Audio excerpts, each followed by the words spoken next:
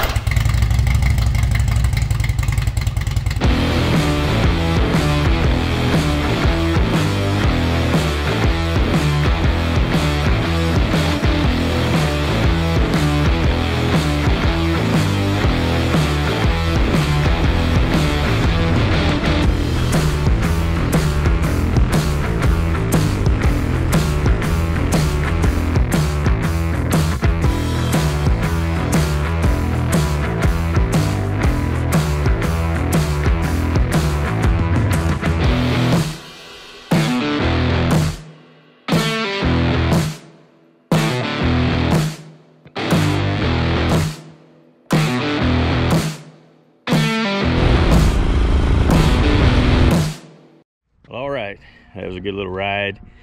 Well, after owning this thing for just a couple of weeks and taking a few rides on it, I love this bike just the way it is, but there are going to be some changes made to it. This bike was set up for a 6'4" man, and I'm not 6'4", so there are going to have to be some changes on it, and I hate to do it because I love the way the bike looks just like it is.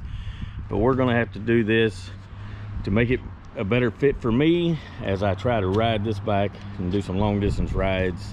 And so I've come up with 4 must-have mods for this bike that we're looking at right here that are going to have to be done for me. And they're no particular order. The first 2 definitely have to be done. It's just not set up for me and my size. So without making too many changes to it, because I do not really want to change the look of it, but the first 2 major things are we're going to have to adjust the height of this bike. We're going to have to lower it just a little bit.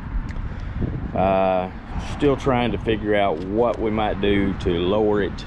There are ways to do it. You can do a lowering bracket which moves the shock and that, but also looking at some air ride type things for it. So that has to be done. I'm on the balls of my feet and I don't feel that comfortable with it. And number 2 would be the bars. I love these bars.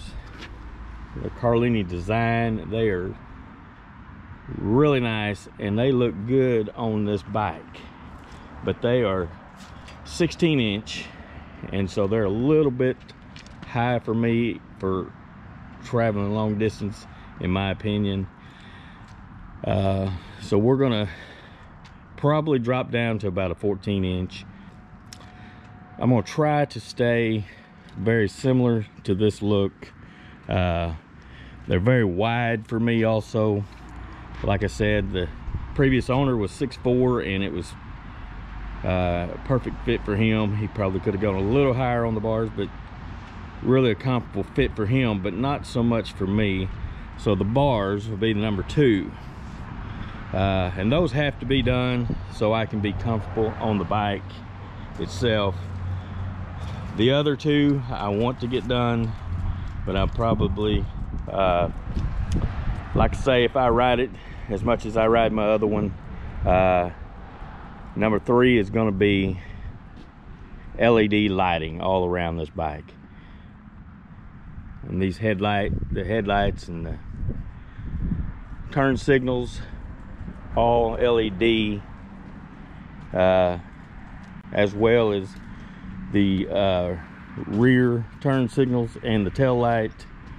They're going to be LED also, and I really want to get it set up where the turn signals are also running lights, because I really want to be seen. Number 4 is probably going to be the seat. Now I like the seat fine, but it's still, if you look at the seat, it's wide, and I need the seat to be a little bit more narrow for my legs in order to help reach the ground again. But we will get this thing set up. And so those are the mods that I think they're must-have mods. For me, there's one more, and I haven't, it's just kind of a want more than a need, but I will be putting right here, as I have on my other bike, I'll be putting my Zero 3D Cybercharger. Has been a lifesaver on long trips, keeps my phone charged where I can see my GPS, and so that is a want more so than a need probably, but it's already sitting in the garage waiting to be put on. So those are the changes that are going to have to be made. I'm trying to be very careful to leave it as close to what it is now, because that's really, I love the looks of this bike, and so we're going to do our very best. So those are my 4 must-have mods to get this bike ready for me and the long distance travel and the riding that I like to do. If you have any suggestions, please drop a comment, see what we can do. I'm still just trying to figure this thing out, especially on lowering the bike. I need to get a couple inches lowered at least. I want to be a little more flat-footed so I'll feel a little more comfortable. If you haven't subscribed to the channel, please subscribe to the channel and share this channel.